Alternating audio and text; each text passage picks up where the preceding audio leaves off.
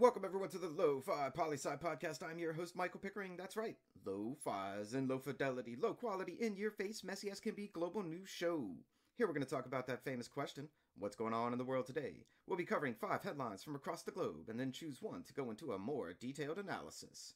For our third story today, we'll be focusing on the country of the United Kingdom with that lo-fi style country profile. But first, the news fresh off the press. Source, New York Times, America section.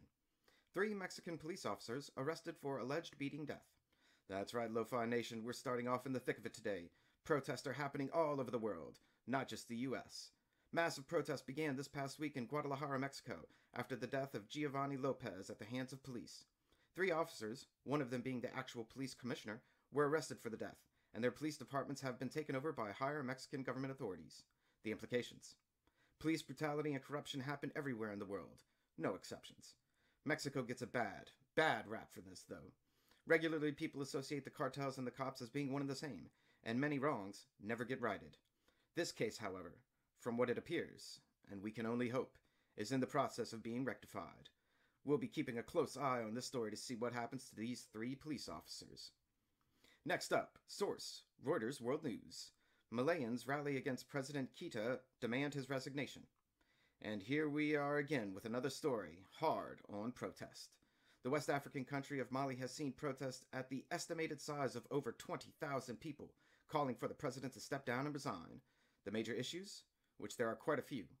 Government separatist attacks, terrorist groups attacks, political corruption at the highest levels, rigged federal elections recently, the mishandling of the current global conditions that impact Mali itself, the economy. I think you get the point.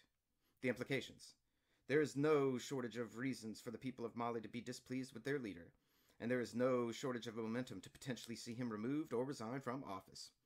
People's Power Movement protest starts off very similar to this, and if we've learned anything from the Arab Spring protests that toppled governments, we here at Lofi Poli Sci say, keep your eye on Mali. Things are going down for sure.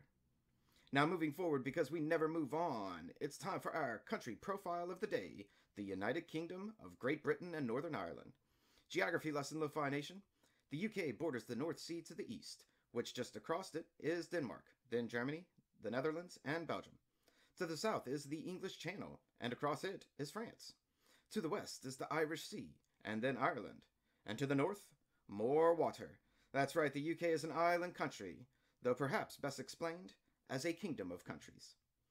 The UK has a long history. Let's sum it up. London, the city, was founded almost 2,000 years ago.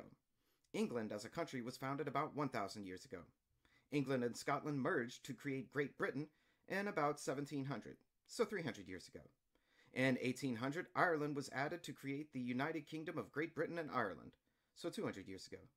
And finally, in the 1920s, Ireland became independent, North Ireland became part of the UK, and in 1927, the name the United Kingdom of Great Britain and Northern Ireland was born, less than 100 years ago.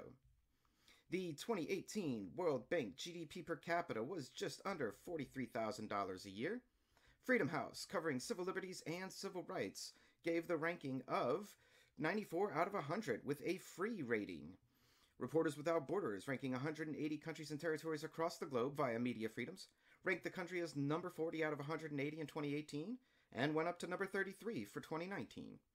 Transparency International, with its ranking of 198 countries and territories across the globe via their Corruption Perception Index, placed the UK at number 12 in 2019, down 1 place from the year before.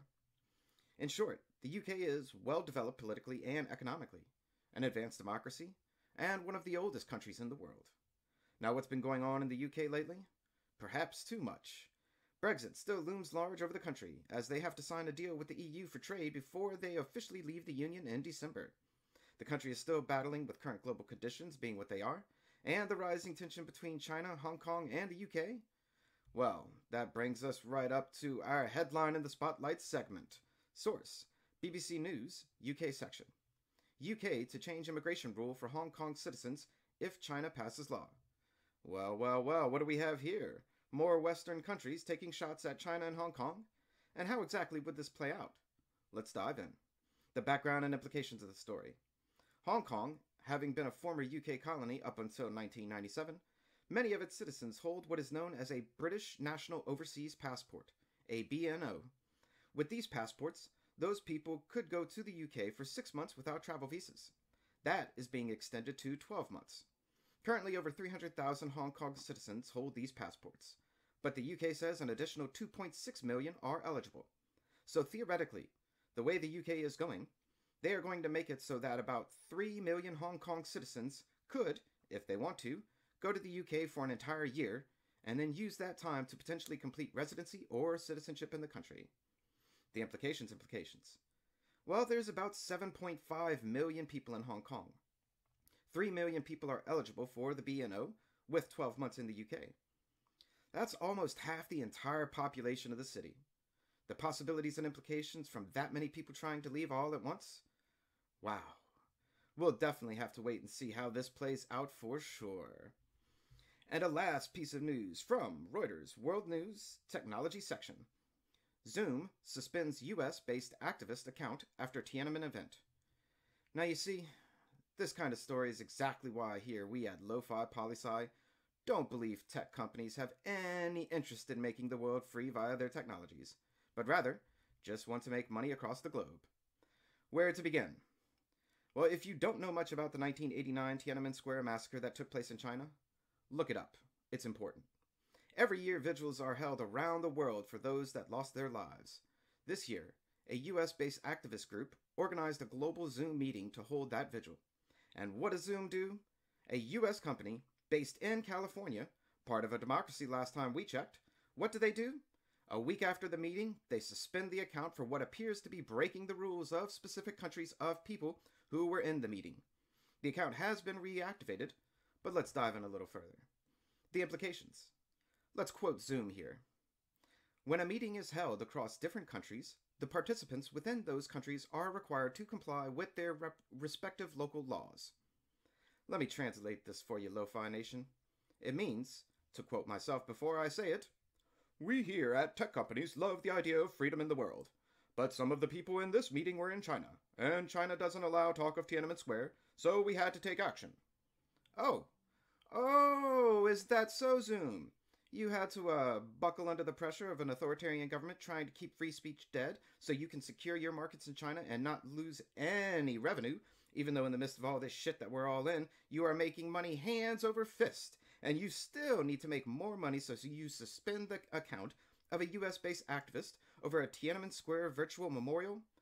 Get out of here on this Thursday. Goodness, I can't wait till Good News Friday. I'm Spent Lo-Fi Nation, and lofi-Global News is out for the day. Always remember that Lofi Poli Sci is more than just me. It's the we that we be. Stay safe, wash those hands, and I'll see you in the next episode of the Lofi Poli Sci podcast. Pickering, signing.